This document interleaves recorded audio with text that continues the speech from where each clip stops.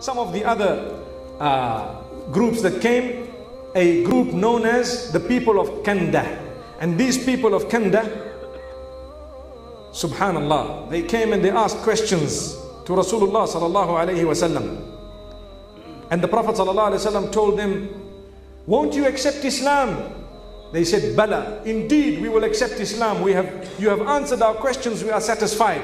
So the Prophet ﷺ told them, what is the piece of silk that you have on your necks? They immediately took it out, ripped it and threw it away. Done.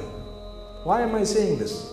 To show you that people who accepted Islam, new Muslims, as soon as they were told what was halal and haram, they surrendered to it without even asking a question. He only asked, what is that? Now in Islam, we heard in Medina Munawwara, the Prophet ﷺ got up one day, he put gold in one hand and he put silk in the other, and he says, Inna hadaini haramun ala dhukuri ummati. These two are prohibited for the males of my ummah. There we are. Jewelry, any form of jewelry, prohibited for a male. Males are not allowed to wear jewelry. Jewelry is for females. These people, this soft touch, immediately they ripped it and put it aside.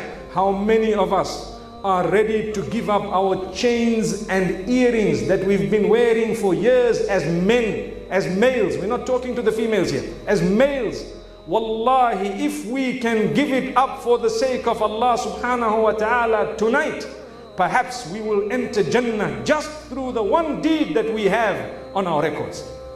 May Allah subhanahu wa ta'ala strengthen our men, our young boys as well. Don't feel hurt that you're going to lose a chain that's stuck around your neck. You remove it immediately, take off your earring, throw it out and say, Ya Allah, if jewelry is not for men, I have heard what the people of Kanda have done, Ya Allah. Help me to grant me Jannah in the same way. May Allah subhanahu wa ta'ala grant us Jannah.